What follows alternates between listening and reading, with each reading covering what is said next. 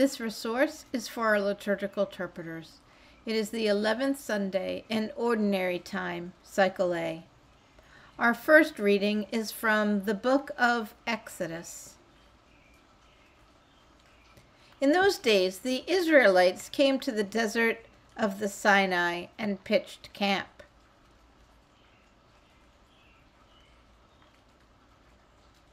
While Israel was encamped here in front of the mountain, Moses went up to the mountain of God.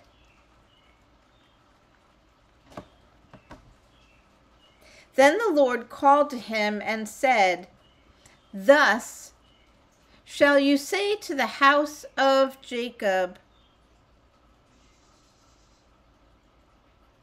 tell the Israelites that you have seen for yourselves how I treated the Egyptians and how I bore you up on eagle's wings and brought you here to myself. Therefore, if you hearken to my voice and keep my covenant, you shall be my special possession, dearer to me than all other people. Through all the earth is mine. You shall be to me the kingdom of priests, a holy nation." The word of the Lord. Thanks be to God. Our responsorial psalm: we are his people, the sheep of his flock. We are his people, the sheep of his flock. Sing joyfully to the Lord, all you lands. Serve the Lord with gladness. Come before him with joyful song. We are his people, the sheep of his flock. Know that the Lord is God. He made us. His we are, his people, the flock he tends.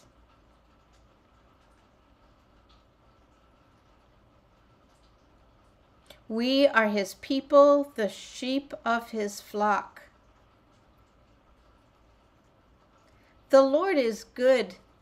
His kindness endures forever, and his faithfulness to all generations. We are his people, the sheep of his flock.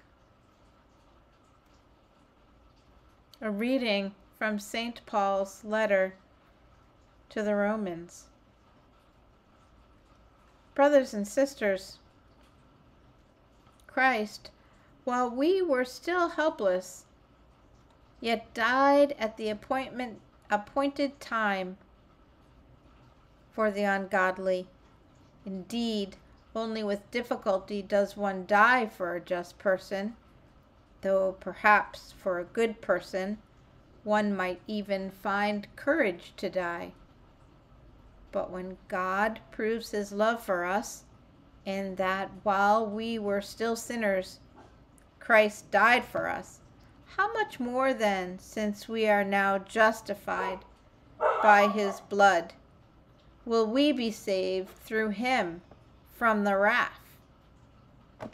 Indeed, if while we were enemies, we were reconciled to God through the death of his Son, how much more, once reconciled, will we be saved by his life? Not only that, but we also boast of God through our Lord Jesus Christ, through whom we have received reconciliation. The word of the Lord. Thanks be to God. Alleluia, alleluia. The kingdom of God is at hand. Repent and believe in the gospel. Alleluia. The gospel according to Matthew. At the sight of the crowds, Jesus heard what was, and Jesus' heart was moved with pity for them, because they were troubled and abandoned, like sheep without a shepherd. Then he said to his disciples,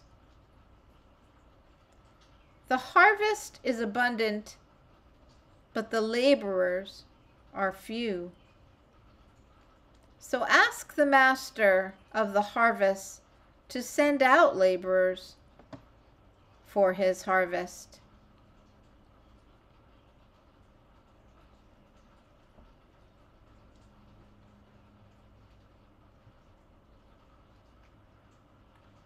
Then he summoned his 12 disciples and gave them authority over unclean spirits to drive them out and to cure every disease and every illness.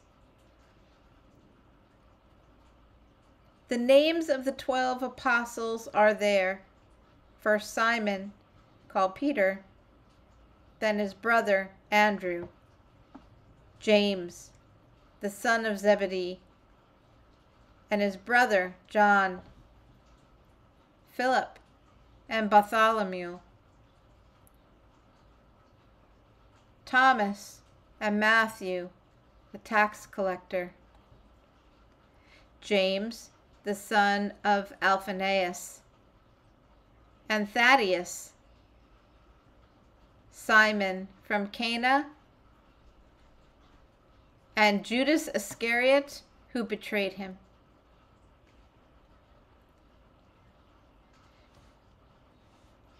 Jesus sent out these 12 after instructing them thus: "Do not go into a pagan territory or enter a Samaritan town. Go rather to the lost sheep of the house of Israel.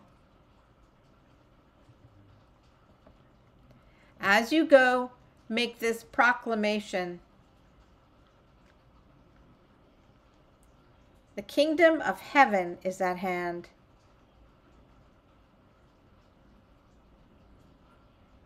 Cure the sick, raise the dead, cleanse the lepers, drive out demons. Without cost you have received, without cost you are to give." The gospel of the Lord. Praise to you, Lord Jesus Christ.